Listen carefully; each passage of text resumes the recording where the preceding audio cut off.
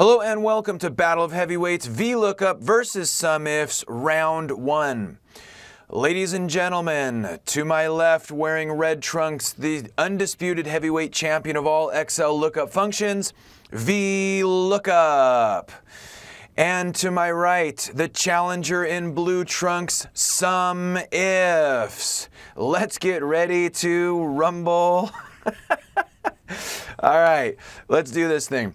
Let's go to round 1. Now, we're going to have many rounds, and the idea is to explore the differences between VLOOKUP and SUMIFS so that we know when and where and how and which workbooks to use either of these amazing functions, all right? So in each round, we're going to do the same task twice, once with each function. So first, let's get started with VLOOKUP. Equals VLOOKUP. Go find the account, wages.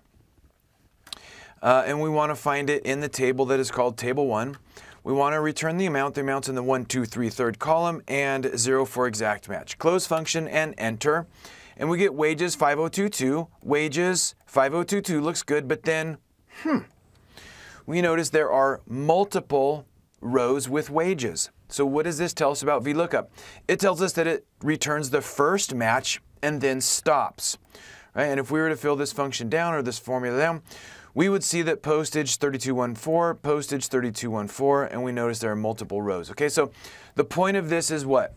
VLOOKUP stops at the first match. Right? Let's see about SUMIFS. Equals SUMIFS.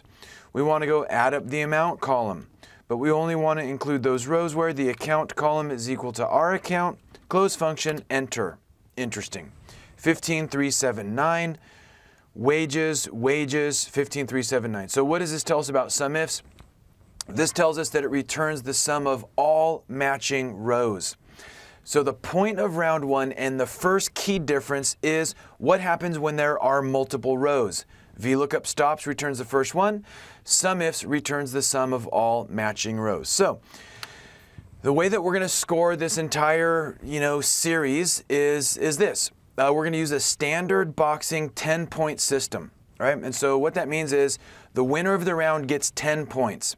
And the function that did not win the round is going to get 9 points. Unless they're knocked out, then they're going to get 8 points. In other words, if they can still do that task, maybe with the help of a helper function, then they get 9 points. Otherwise, if they're knocked out, they get 8. So in this round 1, we award SUMIFS 10 points, the winner of the round. Why? Because in practice, if this was the kind of project I'm working on, I'm going to go with SUMIFS. Why? Because it returns the sum of all matching rows. Okay? VLOOKUP is knocked down, so it gets 8 points for this round. But don't worry, VLOOKUP fans, and I'm a VLOOKUP fan too. We have many more rounds to go. All right? So hey, thanks a lot. Hope this was fun. Thanks for joining me. Have a great day. This video is a production of Excel University.